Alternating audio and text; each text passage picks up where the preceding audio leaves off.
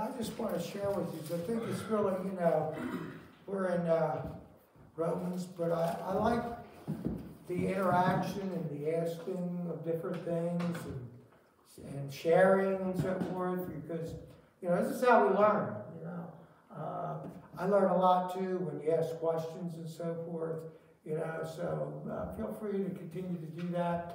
A lot of times we don't get very far with our study, but the study's not, again, we're not trying to get through a book, and say, okay, what's next? Okay, we're trying to, that's it. We're not trying to get through something and say what's next. We want to be led by the Spirit, and there'll be times maybe we only get the one verse in here, and there's a topic that comes up, something we're discussing, and we want a clear understanding of what it's all about. So I just want to express that I found the last few, a lot of the last classes are all really energizing, because I like the openness and people sharing and contributing to it. Okay, because again, I'm not preaching. This is a teaching, and we want class communication, which is really awesome here. Okay, so we're looking at Romans chapter 5, verse 9.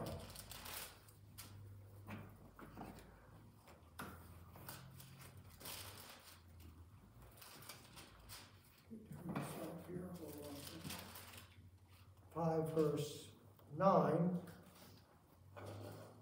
Okay, actually, we're going to pick up 8 and 9 from Romans chapter 5, 8 and 9. Somebody like to read?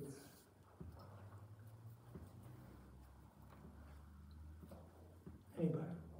Romans 5. But God demonstrates his own love toward us, in that while we were still sinners, Christ died for us.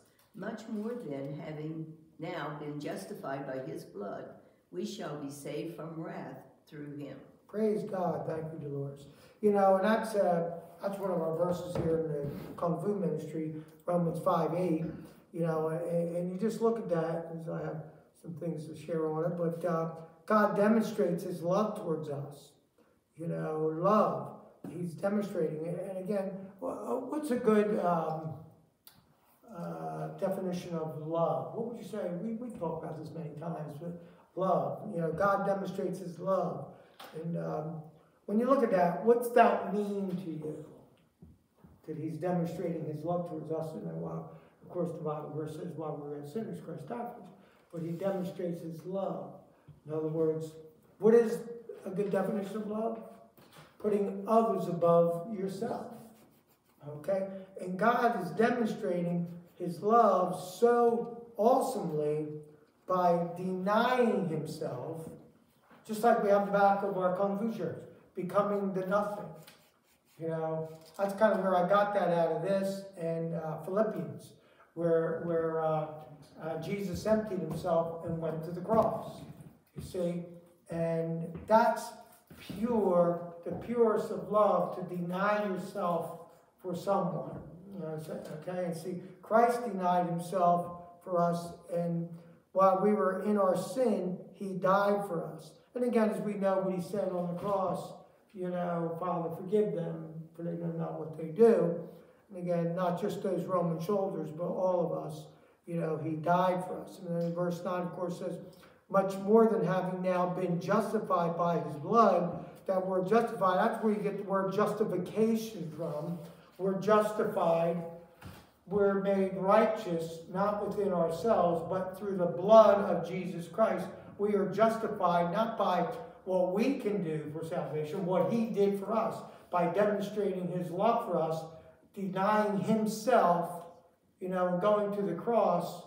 He was pure without sin, so we're justified by believing and having faith in what he did. As it says, by his blood he shall be saved from wrath through him.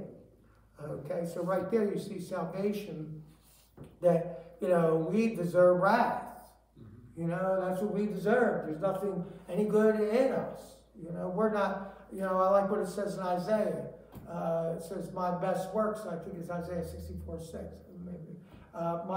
best works are as filthy rags. You know, what we do as we follow the Lord, it's not us, it's the Holy Spirit working in and through us.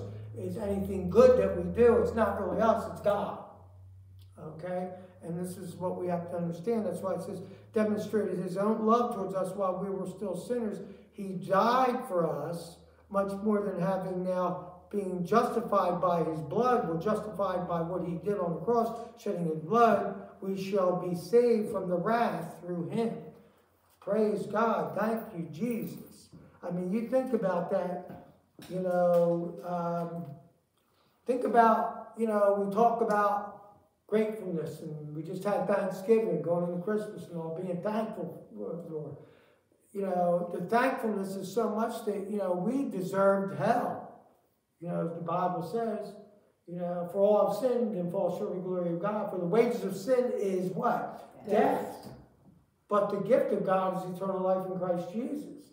So if you think about it, praise God, thank you, Jesus. When we're thanking the Lord, and we know Jesus is our Lord and Savior, you know, can you get any better than that? Think about that. Can you get any better than that? You know where you're going to go when you pass from this planet. I mean, you know, I've been reading up on some different faiths and so forth, and, you know, we have in our country nowadays, it's called humanism. Okay, and humanism basically is that you're a pretty good person. You know, you're morally good, which defies Scripture, because Scripture says, for all have sinned and fall short of the glory of God. Okay, you're morally good, and you just want to live a decent life and just do the best you can, and you know, you basically figure it out on your own, you know, which is totally contradictory to God. Okay, and they don't believe in a life after this. I mean, think about that. What kind of hope is that? Absolutely not. I mean, if I didn't think there was a life after this, I wouldn't want to go on every day. I mean, why would, you know, that's what keeps you going, knowing that this is temporary and this is, you're passing through. You're here on a mission. You're here on an assignment. Okay, and God, you're in God's hands, and He's in control of your life, and He guides you in direction. I don't think I could go through a day without that assurance.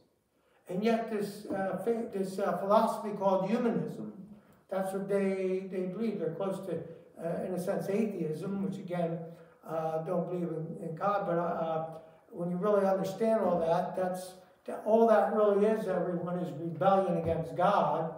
Because the Bible tells us, and we're not going there, that in Romans, that all man knows there's a God. I've shared this many times. From creation, people are just in rebellion, and they want to have their own thoughts, their own this, or they basically want to be God themselves. And then think about it, humanists, they want to do their own thing, but how do they respond when it all crumbles?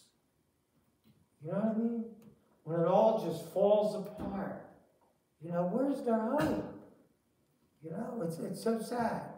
But anyway, praise God, but we don't have that. We got the Lord Jesus Christ.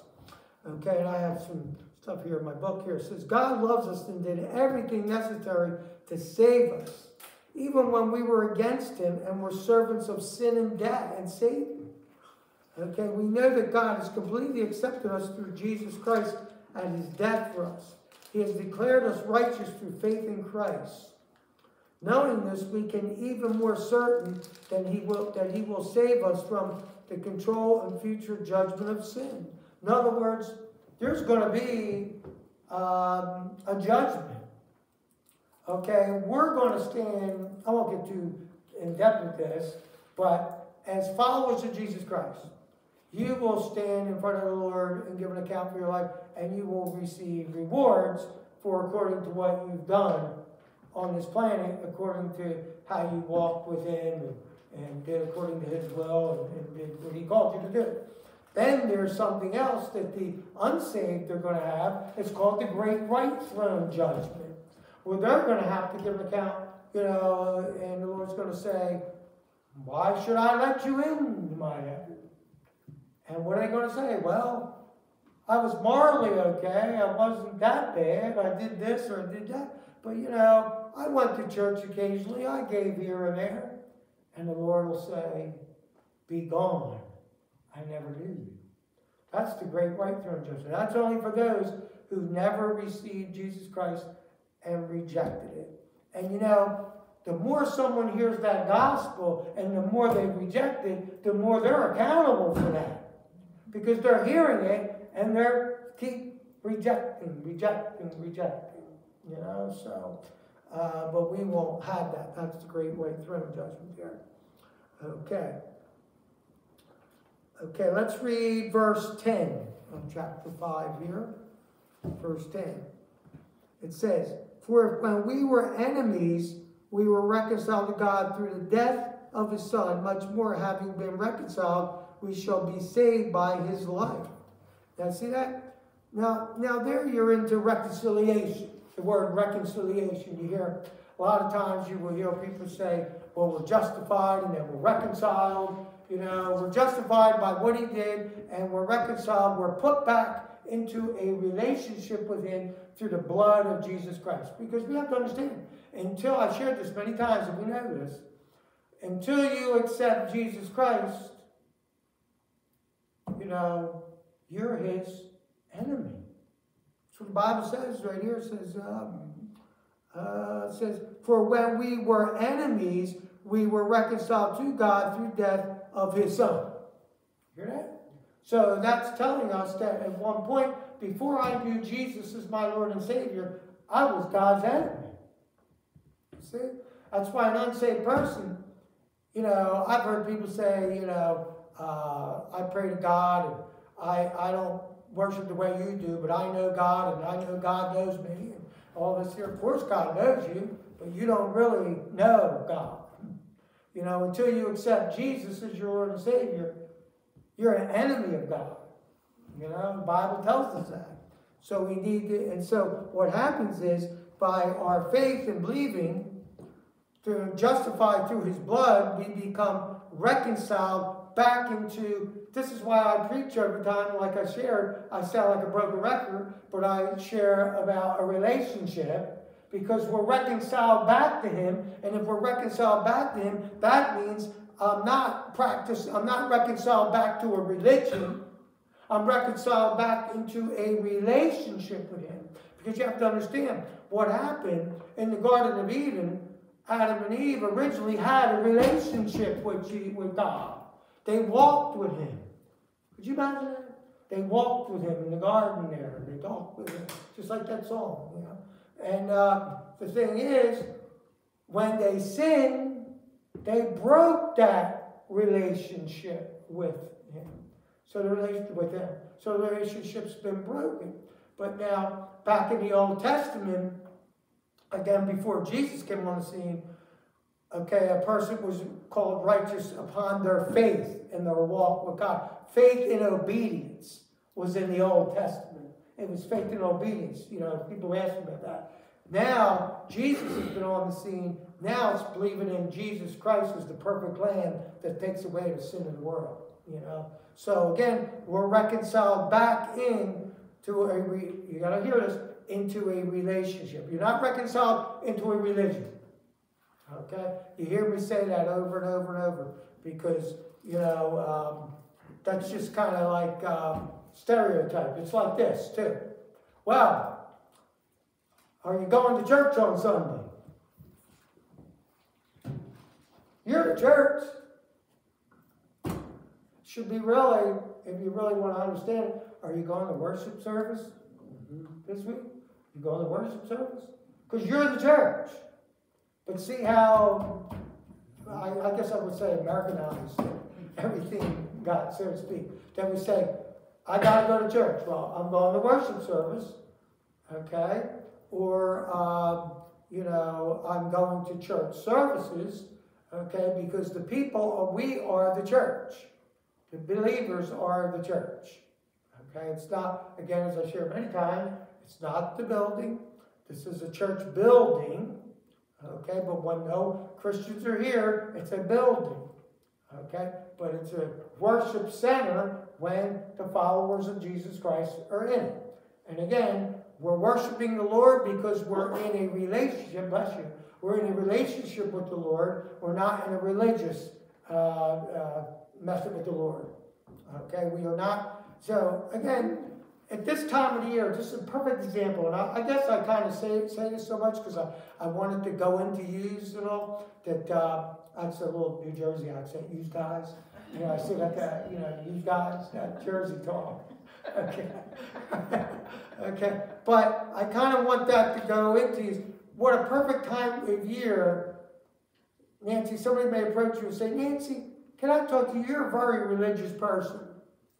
And Nancy has an opportunity to say, I'm not religious, I'm in a relationship with Jesus. What? Excuse me?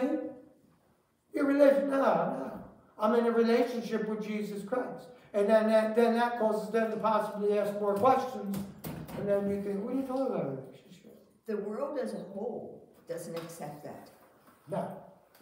Absolutely no. Some of the church doesn't accept that. That's right. That's right. You know, because that's right. That's so right, Travis. Because, you know, we get caught up in systematic rules and this and that. We got to follow different things. But again, you talk about like church.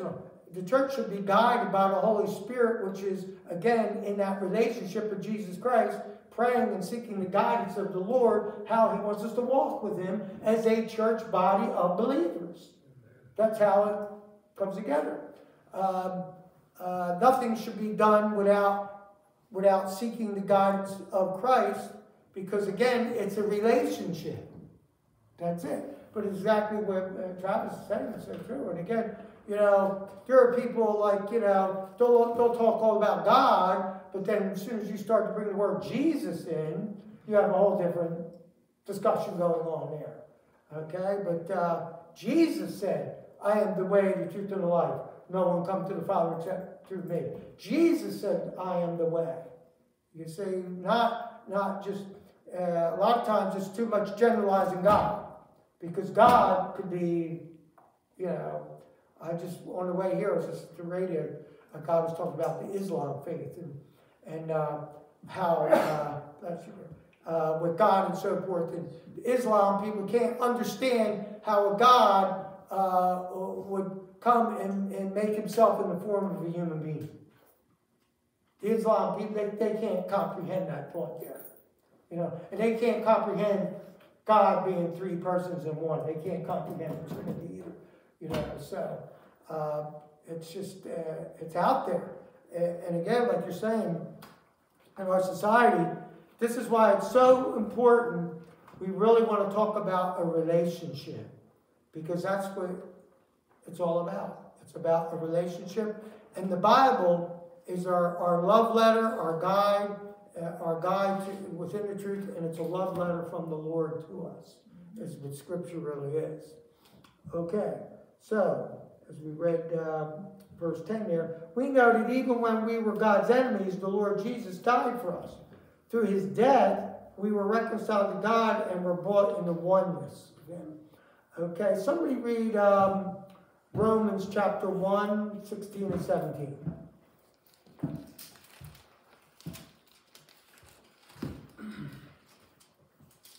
I am not ashamed of the gospel, because it is the power of God for the salvation of everyone who believes, first for the Jew, then for the Gentile. For in the gospel a righteousness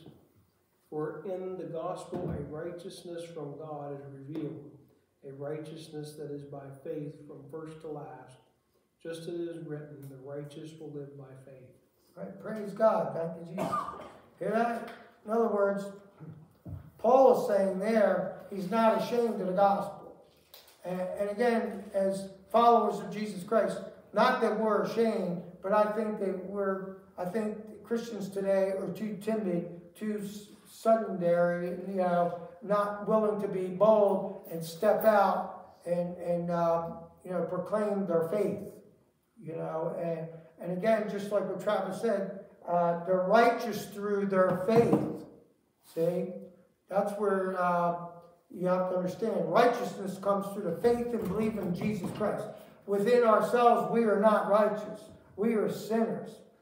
Titus 3:5, not by works of righteousness which we have done, but according to his mercy he saved us through washing and regeneration and renewing of the Holy Spirit. In other words, that's the Holy Spirit. We are righteous through the blood of Christ, that Holy Spirit. That's why it's so awesome if you try to really think about it. The Spirit, God's Spirit lives inside of us. You know, we're not just empty vessels. We're not just practicing a religion. You know, his Spirit lives inside of us. And we're righteous through the blood that he shed, and it's our faith. Our faith. And again, who gives us our faith? Christ. You know, he's the one. Praise God. Thank you, Jesus. Just for you to believe that Jesus died on the cross and accept him as your Lord and Savior, that's God's grace. God's given you the ability to believe that. That's why I love it where it says in here too, I've chosen you. You did not choose me. We sit around the table tonight. We didn't choose Christ. He chose you. That's extraordinary. You know, you think about that. That God chose you, and he's got a plan and a purpose for you. And he designed you the way he wanted you to be designed to fulfill that plan. That's something that, again, Christians don't even meditate on that kind of stuff. You know, we just kind of, many times I think we just go through it and we get caught up in the world just like the lost people. But we have something extraordinary more than the lost people.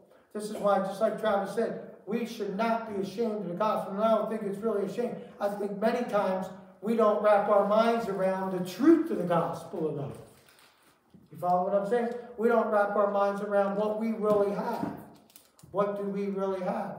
And see, it's so important, especially now we're going into the Christmas season. What an opportunity, you know. I mean, you got families gathering and half of them don't know Christ and this and that, and everybody's partying and this and that. What a time to share your faith and share that you like to talk and you want to talk about a personal relationship you have with God. To even state that, you know, put it in those manners that you like to share something, you know, about your personal relationship with your Savior. I mean, that's so awesome, and you know, it's something we need to do. And you know, keep me in prayer. We're going to be going to Florida for Christmas time. You know, we won't be here, and I'm going to see some family. And some of that family don't know the Lord. You know, they know what we're all about, but, you know, I just have to take opportunities and put it out there. You know what I mean? That's it, you know. So when I go here, I'm preaching to myself. That's it. Because we have to take the opportunities. You know, that's it. Because, you know, you hear so much of people passing away, you know. I just heard recently, I used to watch this as younger days, because I'm in martial arts. Everybody knows Chuck Norris, right? The show Texas Ranger, the fellow Trevette that played on it, he just died. That played Jimmy, his name was Clarence. He just died at 66 years old. And the thing is, they're not revealing how he died. So, you know, you wonder, you know, why. I don't know, personal, but, you know, whether he had cancer or whatever, he was just 66. Then I just heard of another celebrity who just passed away, Angela, she was 71. But, Christy Allen. Yeah, that's it, Christy Allen, yeah, she played in different shows. Yeah, she was 71. So, you know, people passing all the time, you know. And that's why it's so important to know Jesus Christ as our Lord and Savior here. Okay, let's continue with some Bible verse here. Can I have somebody read Hebrews 10:12?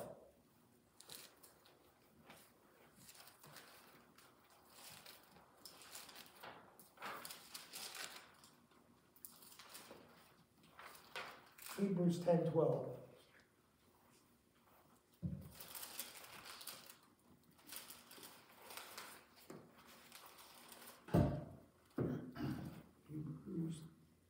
when this priest had offered for all time one sacrifice for sins, he sat down at the right hand of God.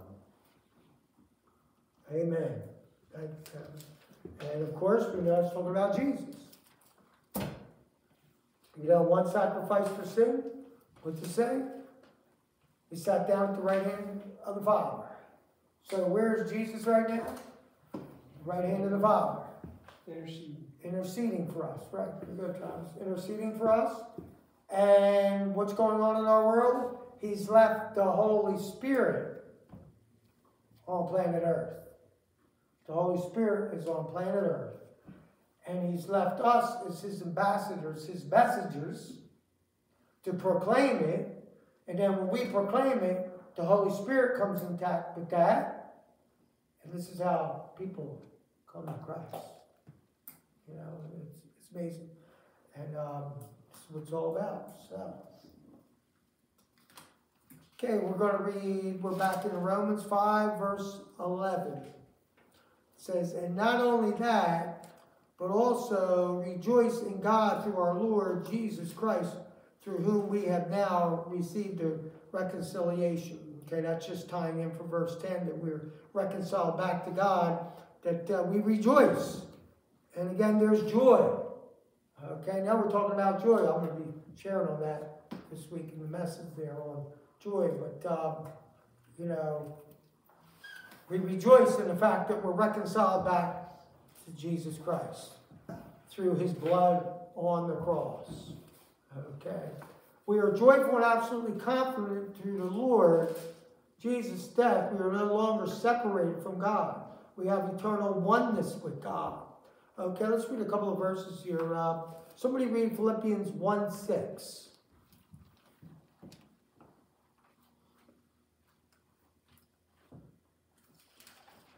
1:6.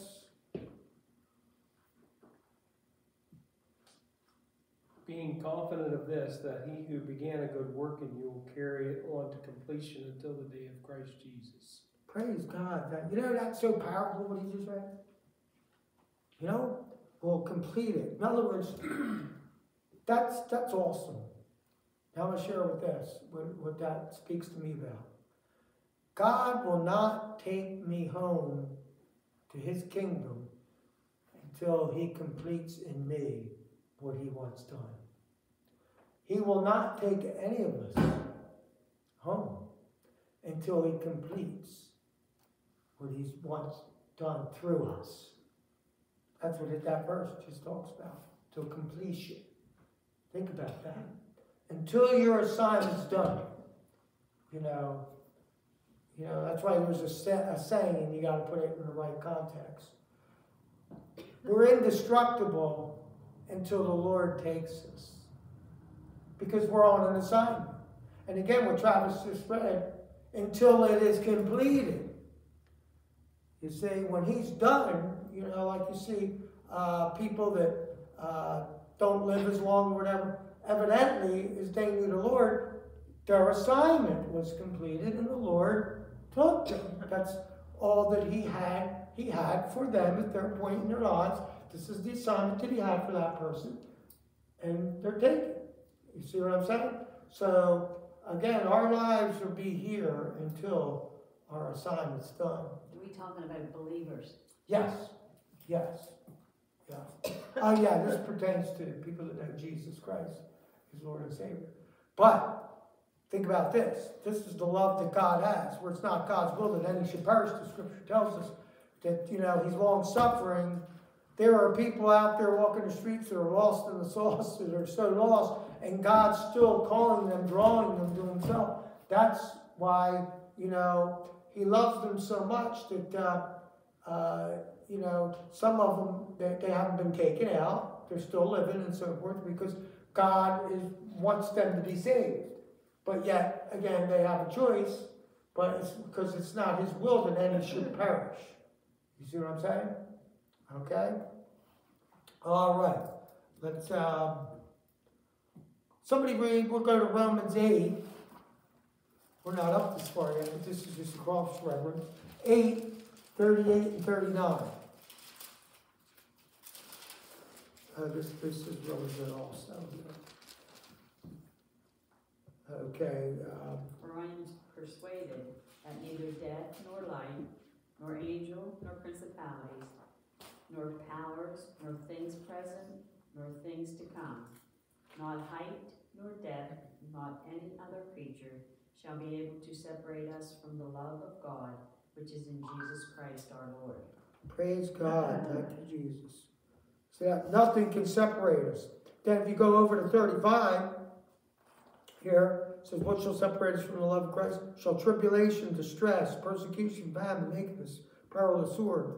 You know, and again, then what Connie read, nothing can separate us. Angels, nor principalities, powers of darkness, nothing can separate you from the love of Christ. And you know, think about that. How can it if His Spirit lives inside of you? Can't. Holy Spirit lives inside of you. See, and you cannot lose the salvation. It cannot come out of you. That Spirit lives inside of you when you are saved. You may walk away and you'll get chastised and you'll grieve the Holy Spirit. It tells us in Ephesians, do not grieve the Holy Spirit. You know, when we sin, when we do what we're not supposed to do, we grieve the Spirit, which is the conviction, the guilt, the horribleness. You know, you feel like a crumb. You feel, oh man, you know, you just feel terrible about yourself because that's the Spirit inside of you. Okay? Because, you know, unsaved people don't have that kind of conviction. They more or less try to justify the meanings there. Okay? But nothing can separate us from the love of God. Again, all these things we're talking about, more things to be thankful for. God gives believers the assurance of complete deliverance from the reign of sin and death because we are no longer in Adam but in Christ. See, we're no longer with Adam, we're in Jesus Christ. Okay? Again, Christian is the new person. Okay? Just like I always try to share. It's not even about nationality. You know, whether a person's German, African American. We're all brothers and sisters in Christ Jesus. And that's something hard in our culture, in our world, still to understand. You know, and just like, you know, I'll just touch on what Travis said for a second. Things in churches and so forth. You know, it's sad to be like this, but there are some churches, some places where, you know, if it's African Americans, it's all the body is. You know, it's not really supposed to be that way. You know, we're all brothers and sisters in Christ Jesus. You know, when we had our church plant, we had a multicultural. You know, we had all, you know, they were all, God loves them all, He created them all, He has a plan for them all, and He wants to save them all. And He's called us to minister to them. So it's no longer, as the Bible even says in Galatians, what's it say? No longer Greek or Jew or, you know, Gentile. You know, we're all one. It's called Christian. Christian. And a Christian is what? A follower of Jesus Christ. Okay, that's what a Christian is. Okay. It says, believers can be certain that they have been delivered from the controlling power of sin and death because they are no longer controlled by Adam. Okay. Somebody read Romans chapter 6, 6 to 8, since we're there. Romans chapter 6, 6 to 8.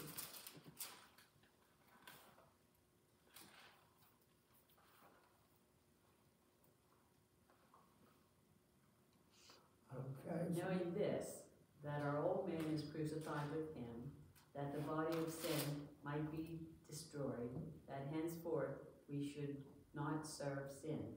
For he that is dead is free from sin. Now if we be dead with Christ, we believe that we shall also live with Him. Praise God. Thank you, Jesus. It's powerful. You know, it's powerful. She just went there. Yeah, I like that. Just to repeat that. Knowing this, that our old man was crucified with Him. You know, that's why I like that Galatians 2:20. I am crucified with Christ.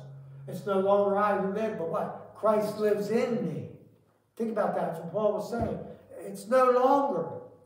See, this is what it's all about, everyone. The Christian life is you dying to self and letting Jesus take over. That's the Christian life. That's the ultimate goal. And he works in and through us. And he's given us all different abilities, but we use these abilities and these skills to glorify God. This is what we do. This is the whole basic thing.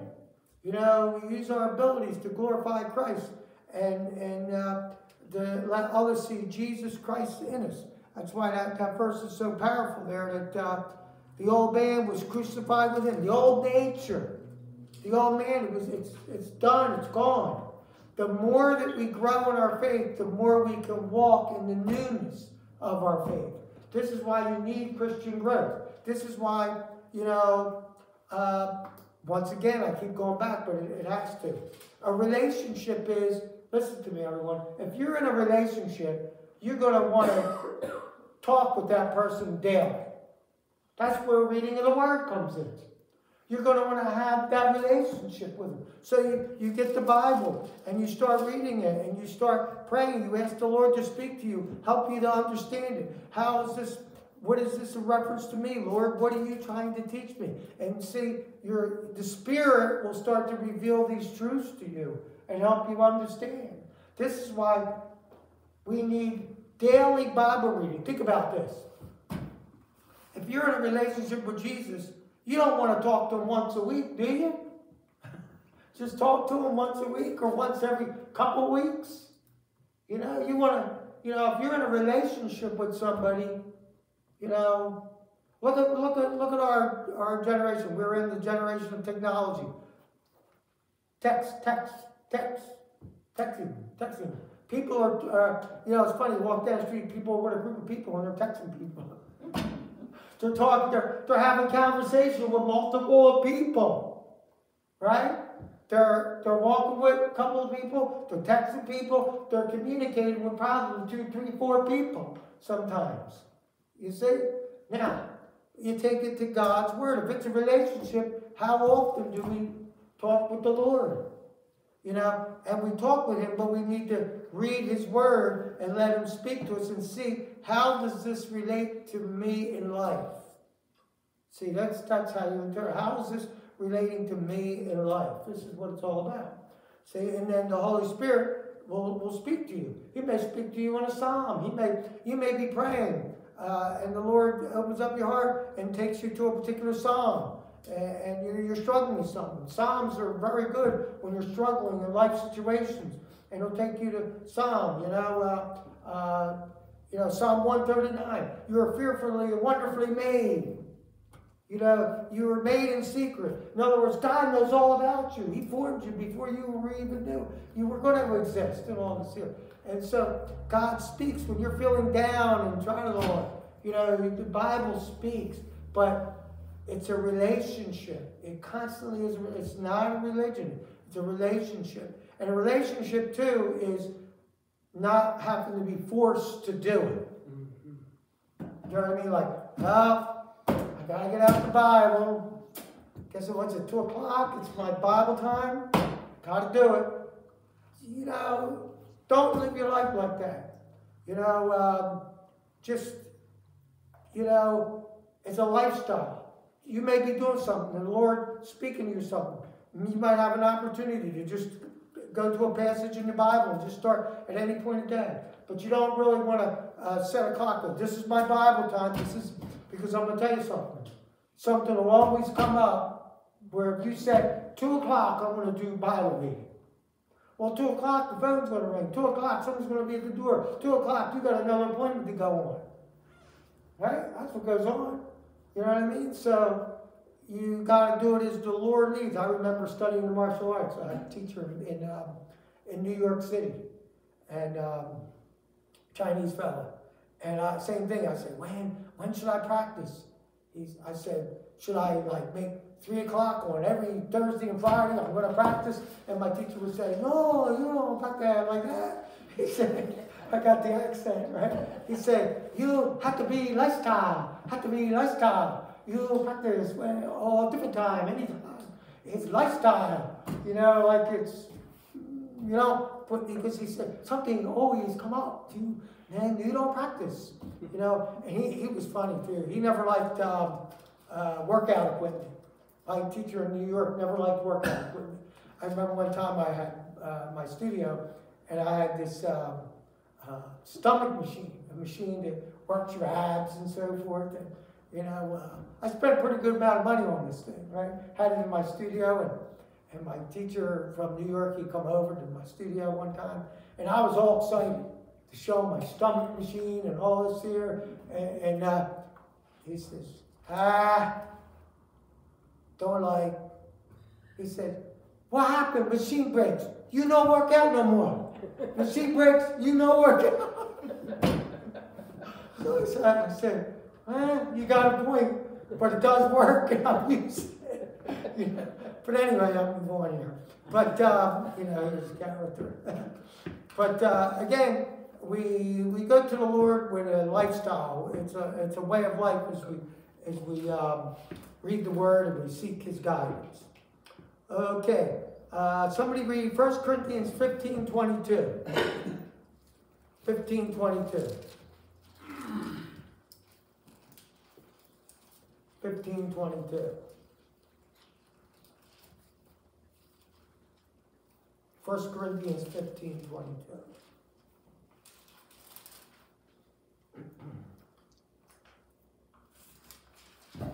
Anybody can do that. For as in Adam all die, so also in Christ all will be made alive. Okay, very simple verse, but puts it out there. You know what I mean? You know? Adam is death. Christ is life. That's a good statement right there. Adam is death. Christ is life. Right there. We all die in Adam there. We have eternal life in Christ. Why, it says, I have considered. It says, why were Cain and Abel born outside the garden? Why were they born sinners who would die? These things happened because they were the sons of Adam. We also were born into Adam's family. Therefore, we too were born sinners with bodies that were destined to die. As Adam's descendants, we were included in Adam's sin and in the punishment of death that God placed in Adam. Therefore, when Adam was put out of the garden, away from the tree of life, it meant that all people had to die. Interesting. Okay? Think about that. See? Because he sinned. The wages of sin is death. Death. You see? So in Adam, there's death. You know, in Jesus, there's life. Okay? That's so interesting to understand that. That's why they were born outside the garden. They were born sinners who would have to die. These things happened because they were sons of Adam. Okay? And this is why... They were locked out of Yeah. the cherubim. Yeah, the angels, right? You wouldn't let them... You know, I found that... You know, I was sharing with somebody in that statement there, too. That shows the love of God. Because he didn't want them coming back in there because the tree of life was there. Yeah, interesting. You know what I mean? And they could have, you know, he had the plan. You know, so his plan was to keep them out of there, not to go back in there. And, you know, that's part of the great plan here. You know, that, because they could have been eaten from that tree of life and still, you know, eventually again they die. And that's again too why, you know, it's interesting, when we die, we don't die. We're absent from the body, present with the Lord. Remember, as I shared this, death means separation. That's the word death, separation. Now, biblically, is what happens with ourselves is the moment we, per se, separate here, die, our soul goes up to be with the Lord. Our soul goes to be, but our body is sin. This is why our body ages and gets old, because it's sin. Okay, but we're going to have a new body with the Lord Jesus Christ. You say we'll have a new body with him. That Pastor Ephesians 1:4 says, "For he has chose us in him before the creation of the world to be holy and blameless in his sight." But before the foundation, he had a plan. He had a plan, right? That's right. Very good. For the foundation, before, all of this. He had this great plan before anything else existed. Already what was going to go on. And he had you planned to be here at this time on planet Earth. Because he loves you and he has an assignment for you. And he chose to work in and through you. I find that extraordinary. He's not just our God and our Lord. He's our Father. And we'll close right there tonight. Dear Heavenly Father, we just praise and thank you for our lesson tonight, Father God, as we study through the book of Romans here, Lord, Father God. And Lord, I pray as we go through this time of the year, through Christmas time, that we have golden opportunities to share your word, Father, and just share about a relationship, Father, not about a religion, but a relationship with you, Lord, Father God. I pray that you would bless each one, Father, as they came here tonight, and take them home safely, Lord. We praise and thank you for this. In Jesus' name we pray. Amen. Amen. Amen. Okay. Thank you, everyone.